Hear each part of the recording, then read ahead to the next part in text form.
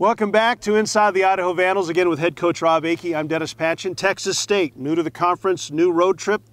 Who is Texas State? What are they? Texas State's a team that's moving up. You know, they're coming out of, they were in the Southland Conference, moving into the WAC, and they're actually going to continue to move on next year. This will be our, first time we played them since I've been here.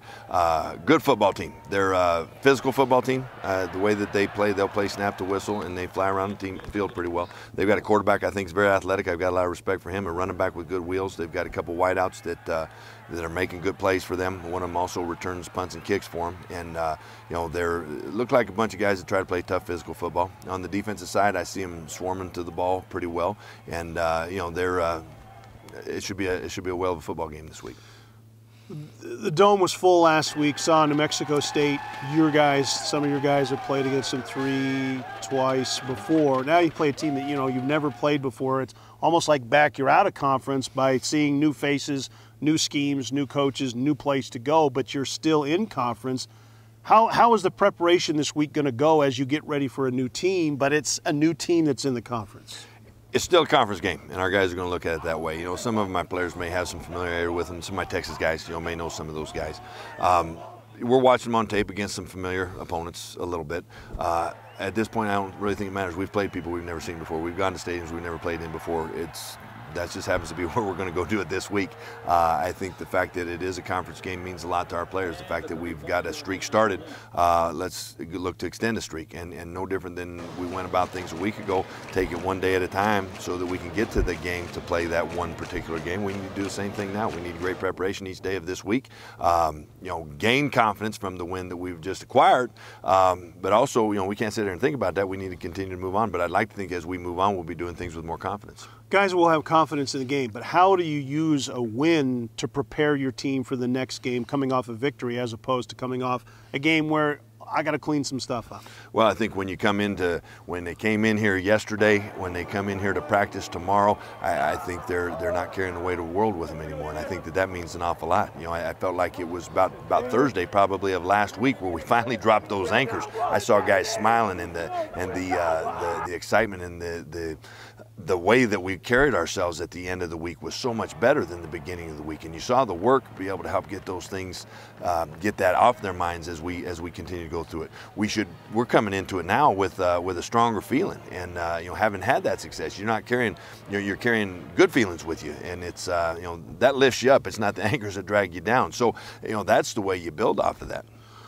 As you prepare, we're getting close to the halfway point of the season. As you prepare, what do you want to see out of your team right now as we go into week 2 of the conference season? What's the area that Rob Akey wants to see more of from his team, or maybe even less of if it's not a positive?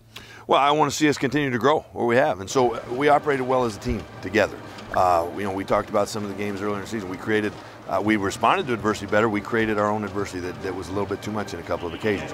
All 3 phases of the game contributed to the success of the win on Saturday.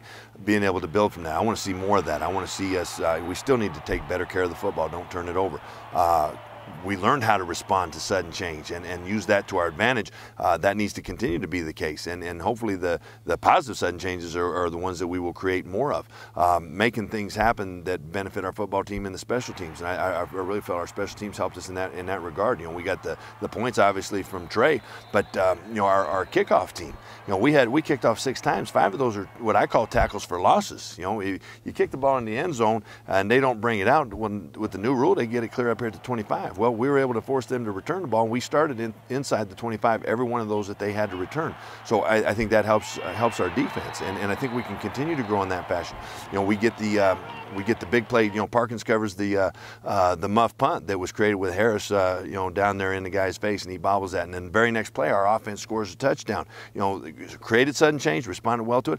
More of those things. And I think as you saw our players fly around, they're jumping up and down, they're hooting and hollering, they're having a good time playing the game. I want to see that development continue to go, because as that takes place, those big plays are going to happen more, and you really do grow as a football team. That's what I want to see more of our guys. Coming off a loss, sometimes you got to pick guys' chins up preparing for the next game. Don't let last week affect you. Well, how does that change coming off a win? don't let last week affect you this week? Do you have to do different things when you come off a win as opposed to coming off a loss in preparation for the next week? Well, you don't have to lift them back up, but you also got to make sure that we're not riding on that last play. You know, you want to ride on the momentum that is getting built, and that's a good thing. But you can't let that momentum be all you think that's going to take care of everything for you. So you gauge it a little bit different in regards to, you know, where do we need to go. I think that we've got a good way about us right now, and by that I mean, hey, we accomplished something good, we feel good about it. I think we still feel like we've got a lot to prove, and we've got ourselves in a good situation in regards to the conference race, where we're at, and paying attention, keeping our focus on what we can build in that fashion, understanding, you know, within it there are things that are correctable, things that you know, could have cost us. I think our guys see that, and we can grow about it that way, because it's no different than in a play in a ball game. You know, the negative ones we talked about, but you made that big play. If you're sitting there thinking about the great play you made last quarter, you probably haven't made a play since then. You need to wash all of them away and play where you're at right now, and I think making sure we maintain that focus of doing everything with a purpose and be in the moment, that's the big thing. The first place Idaho Vandals will go on the road this week. They'll head to Texas to take on Texas State. Should be an interesting football game. Always a pleasure to talk to you. Glad to see you've got a smile on your face this week. It's nice to be smiling. Go Vandals. Beat the Bobcats. When we come back, we're going to head to the pool for a little swimming and diving action as the Vandals were competing there. That's next when Inside the Idaho Vandals continues.